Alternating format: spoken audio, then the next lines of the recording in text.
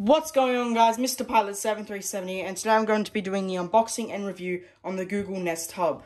So this replaces last year's Google Home Hub, and it's the charcoal version. So I hope the quality of the videos are getting a bit better. It's because I'm filming on the 12 Pro Max, so hopefully it's a bit clearer. But yeah, so looking around the box, we've got a picture of the Google Nest Hub on the front. All the things you can say, hey Google, you know, show me the front yard, where's the nearest bakeries, all that.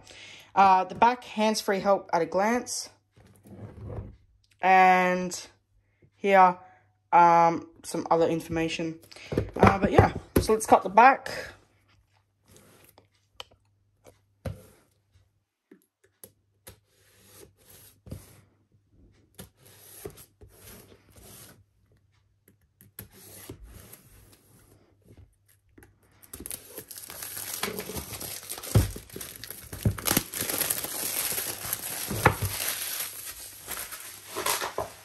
Okay, I can lift the lid.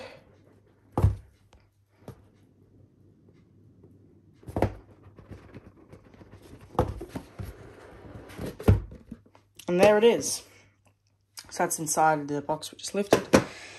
Now here is the Google Home. This is the Google Nest Hub here. So it's quite small. It's not actually big.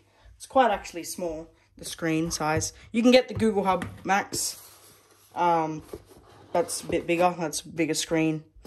So what else is in the box? We've got the insert. Here we've got the power cable. The Google branded power cable with that new plug that it comes with. Yeah.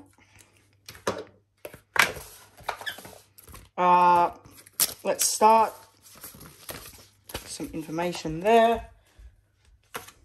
And is there anything else in the box? Don't think so, no. So that's all that comes in the box. Pretty simple, pretty basic. But let's have a closer look at this Google Home Hub. Or this Google Nest Hub, I should say.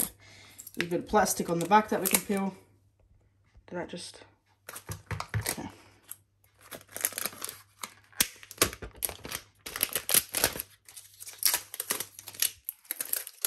Fair bit of plastic on this thing.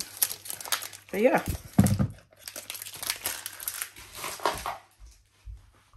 So, this is the screen right here.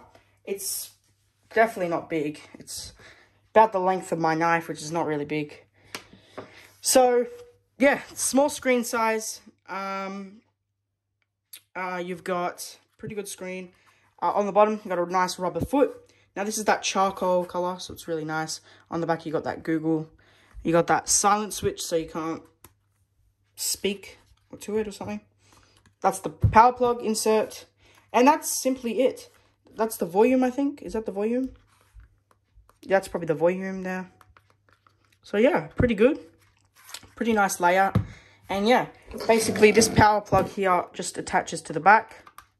Like that. And, yeah.